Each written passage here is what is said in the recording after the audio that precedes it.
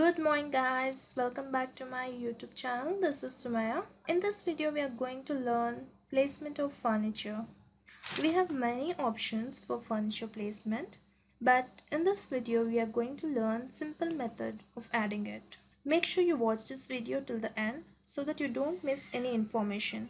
So let's get started. To place any furniture, we have a tool in the Dialux called Furniture and Objects. You can place the furniture by using this option. So once you click it, you can find active object. Click on select. Some basic shapes like cube, extrusion volume, frustum, hemisphere, sphere, and other basic options. Next you have catalogs. If you open the option of object catalogs, here you can find object files like in home furniture, office furniture, sanitary, shop design, outdoor planning, street planning, or any additional furnitures. So let's go back to our drawing. Let's go to the plan view. So here I have a formal dining room where I have a dining table, kitchen island, and some living area. First, I'm going to start with the dining area. I'm going to place dining table and this chairs. So how we are going to do is select under catalogs. You can find home furniture. Under home furniture, you can find tables. Select any table of your choice. Let me select this one. Click on the icon to select it and then apply. You can see the preview of the table you have selected here. Then place the object and drop it with a click. So you can see now the object is placed. You can rotate it using this rotate option. This is a tool to move it. Select and move it. You can also scale it using this tool. We will just scale it as per our AutoCAD file. Now this is my table. Let's go and check in the side view. So you can see this is a table. I can even change the height. It's showing here 0.75 and this is fine for me. Let's see in the 3D view. So you can see I have placed my table here. For now we'll just add some texture to it.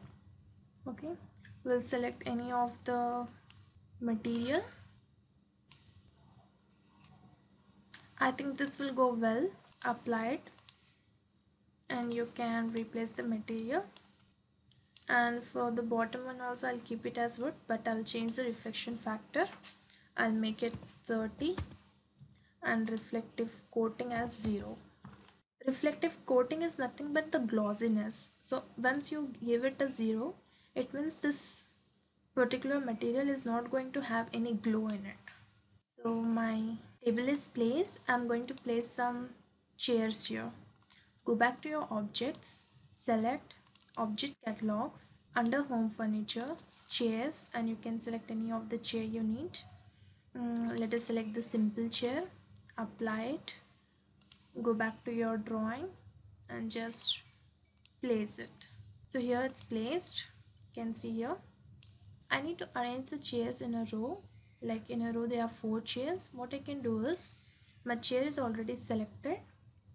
I'm going to come down here, copy and arrange, copy along a line. Okay, so from here I need to start it. So I'll just set one point. I'm going to end here.